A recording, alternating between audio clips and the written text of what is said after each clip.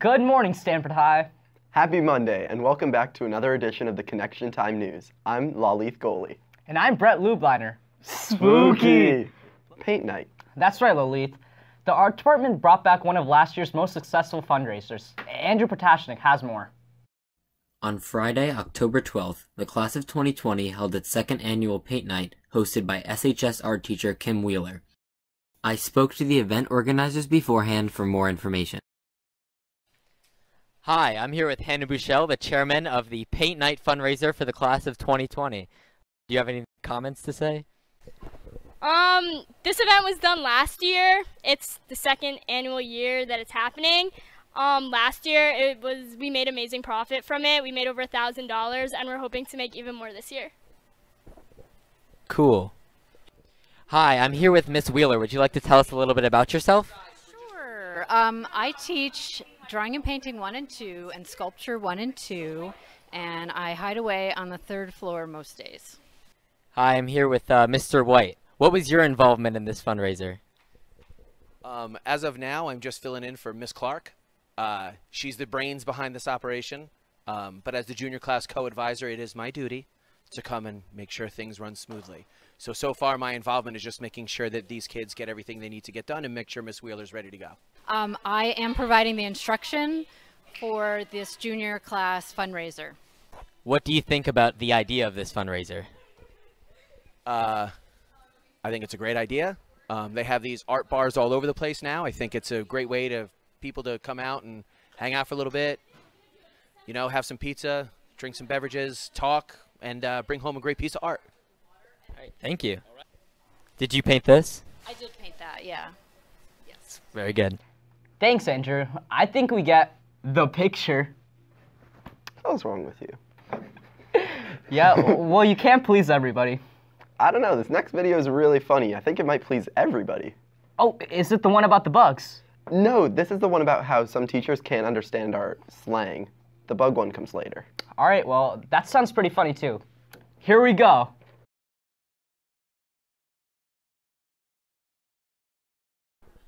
Hi, I'm Lindsay, and I'm here with Mr. Howe. And we want to know if you know what LMK means. Let me know. Yeah, that's right. That's right. Do you know what gassed means? When you inflate someone's ego. What is STG? STG stand for same. Why is that so big in my face like that, yo? Back that up. STG. I don't know. Somebody.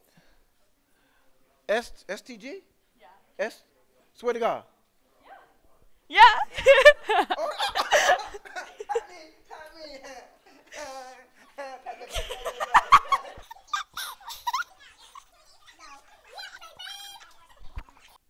Hi, I'm Sophia, and I'm here with. Mr. K. Do you know what ship means? Ship? Yeah.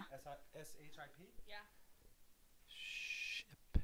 I know what it means, but I don't know what it stands for. It doesn't stand for anything. It's like, oh, I ship them. I deliver them? No? I'm Devin, and I'm here with. Mr. Wahite. What does STG mean? STG. Shut the gate. Stop talking, Gus. Congratulations. It was me, Gus the Bus. What does gassed mean? Gassed? Yeah. Like tired. Like, I'm gassed. I'm out. They're like hyped up. Hi, I'm Morgan, and I'm here with. Miss George. Hi, guys. What does brick mean? I don't know. What if I was like, it's brick in here? Maybe warm? Cold. Hi, I'm Sophie, and I'm here with Mr. Gladstone. You know what spill the tea means? The tea? I guess like let out the information, like tell people what a secret. I'm Devin, and I'm here with Miss Latour. Hi. Coach Latour. What does NYB mean? Jeez, I don't. Mind your business. None of your business. None of your business. What does RT stand for? Retweet. Yeah, retweet me. That was definitely pretty funny. Those teachers have no idea what we're talking about. Funny, that's usually how I feel about them when I'm sitting in class. Speaking of class, were you ever in Mr. Moynihan's class back in the day? Yeah, I had him for AP World History. What happened to that guy? He actually spent a year at AIT as an administrative intern, but now he's back at SHS as our newest administrator. Caitlin Filanowski and Brianna Iorfino talked to him about his new job. Well, it hasn't changed that much, to be honest. There's a few new faces that weren't here when I left a couple of years ago. A few new programs that have been getting started, like ECS. That was just kind of being in the planning stages when I left. But it feels like home, so not a lot has changed. Well, like I said, you know, this has been my home for 12 years before I left.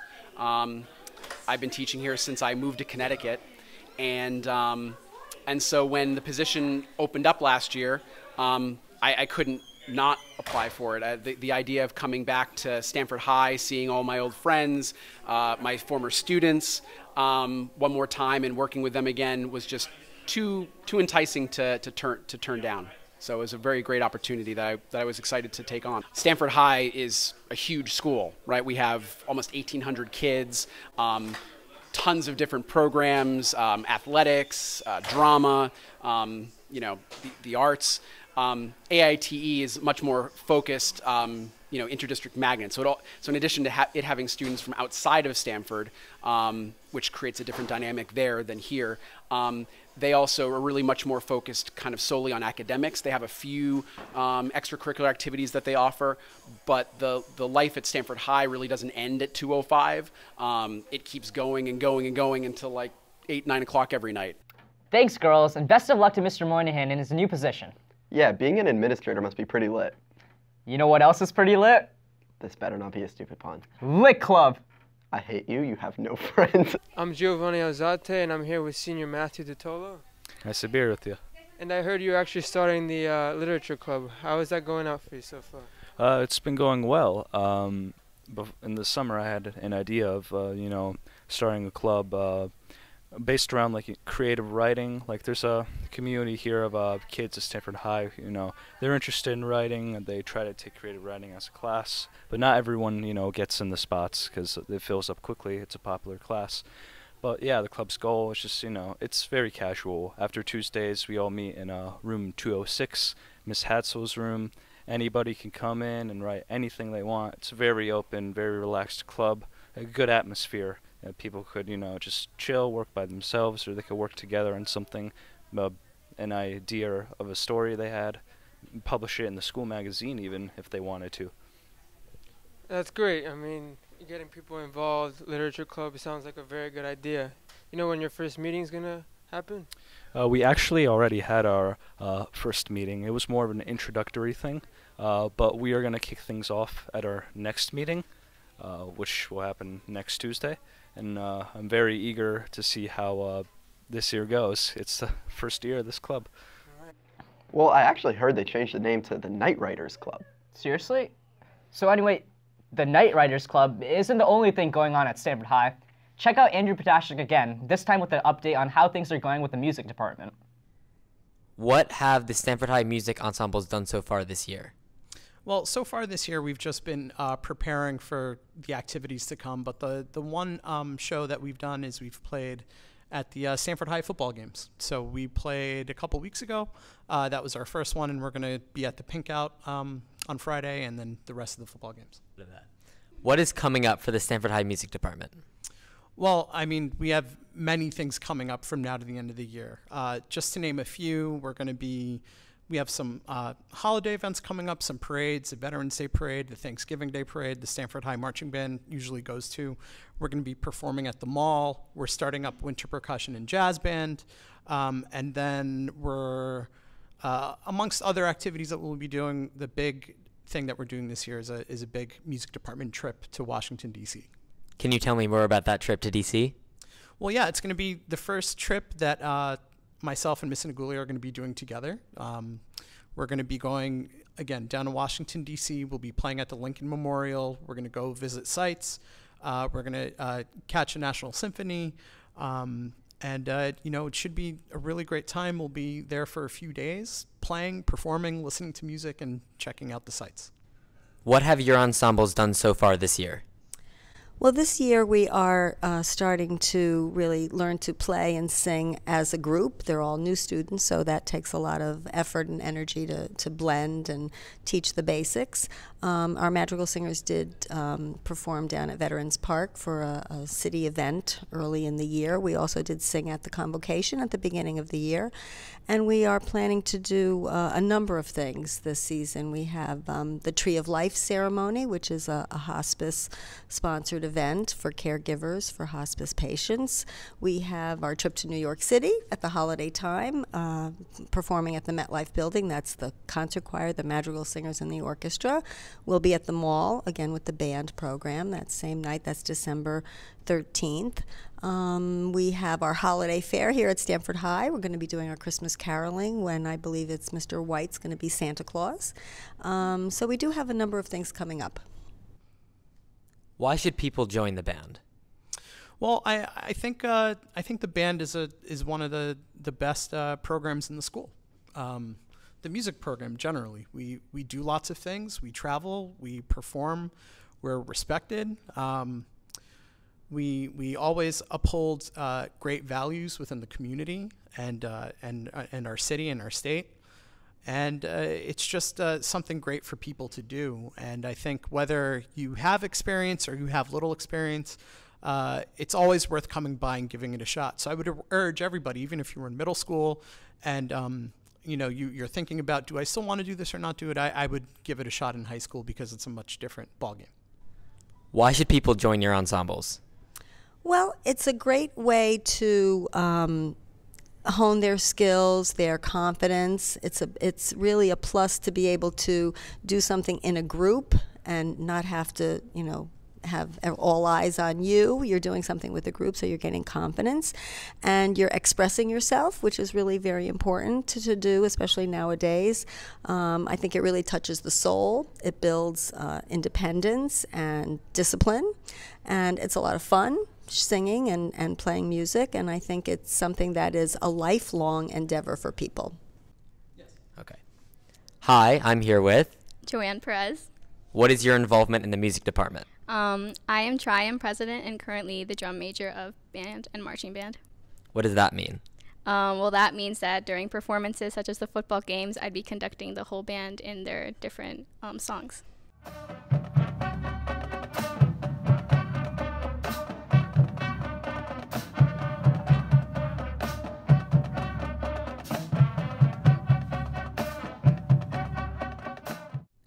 I think people should join the music department at Stanford High because it gives you a lot of opportunities in terms of for performances. We have performed around the city of Stanford, even outside the state, and we travel a lot, which is great. And during these performances, we are able to have really long-lasting relationships with the people around you. So I feel like that's a really good just activity to have behind you and a really good stress reliever.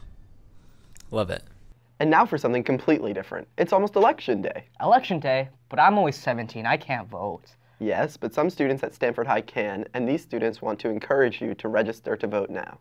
Over the summer, the March for Our Lives organization held a cross-country tour to over 65 cities.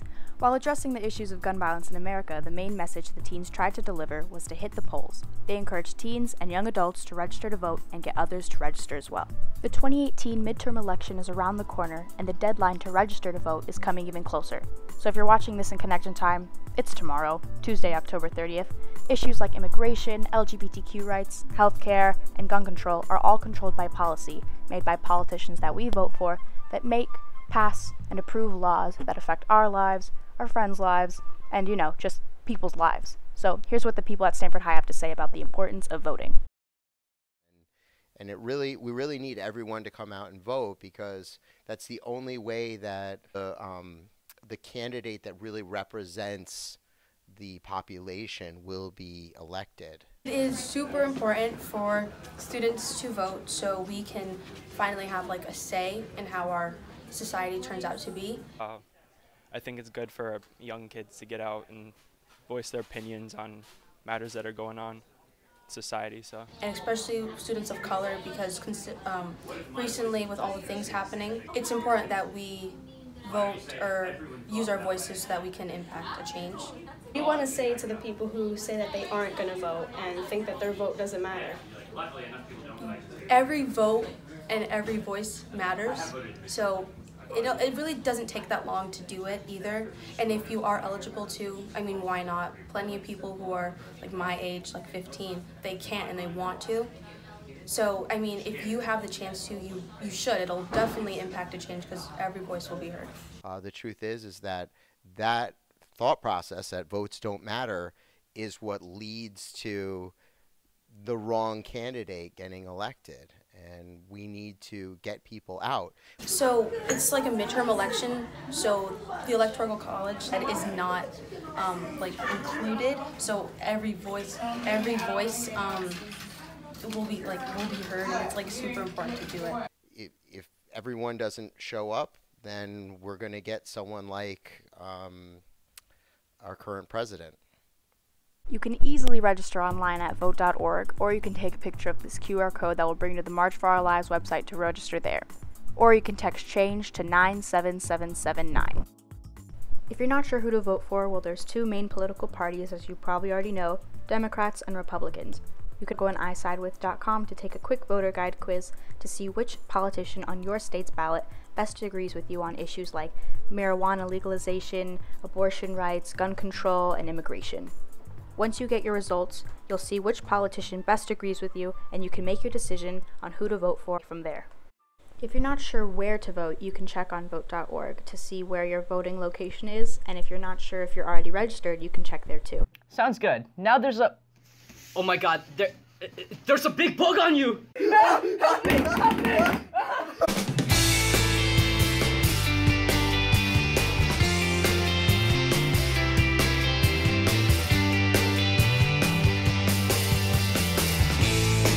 Cool, because no, don't play. Yo, don't play. No, stop. It flew on your back.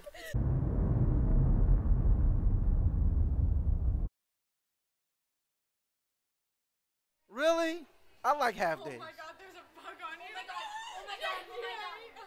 It's on your back. Well, get it, get it. Oh my god. It's still there? Yes. Well, get it. How did you feel about the half days at the beginning of the school year?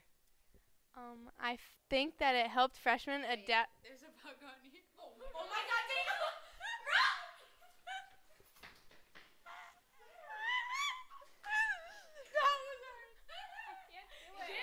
I can't do it. Oh my god, Shannon. Oh my god, there's a Shannon. Stop! Stop! Where is it? Where is it? Where? Get it off! Get it off! Get it off! Get it off! Get it off! Oh my! Get it off! Seriously, Taylor, get it off. Oh my god, Shannon! Stop!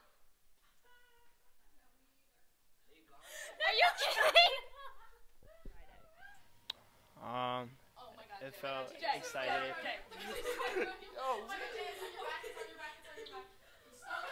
It was really hot.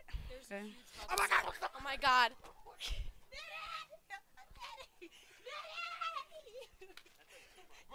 All right. It's huge. It's in your hair. It's like all up in your hair now. Alvaro, I'm not playing. It's in your hair. Shake your hair out. Bro, I'm about to go to the bathroom. I mean, it was a disappointment to have that there's time. a bug on your back. Oh my god, there's a bug on you. You're lying. No. Oh my god, it's huge. You just did it for your show. That's great. That's fantastic. Oh my god. There's a huge bug on you. Take your backpack off. Oh, it's still on. Oh my god. Oh my god. It's still on you. It's on your back. It's on your back. Take it off. No, I'm not touching it. No. Can you take it off, please? I'm not touching it. Oh my god, it's huge. It's huge. Are you serious? Yeah. Please take it off. Please take it off. Oh my god, stop. Please take it off. Take it off, please. Oh my god, I'm gonna have asthma. Take it off. Take it off. Take it off. Take it off. Take it off. Take it off. Take it off. Take it off. I'm not. Oh my god. I'm gonna cry. Can you please? Oh my god, it's stop! Now Connection Time news is over. No! Help me!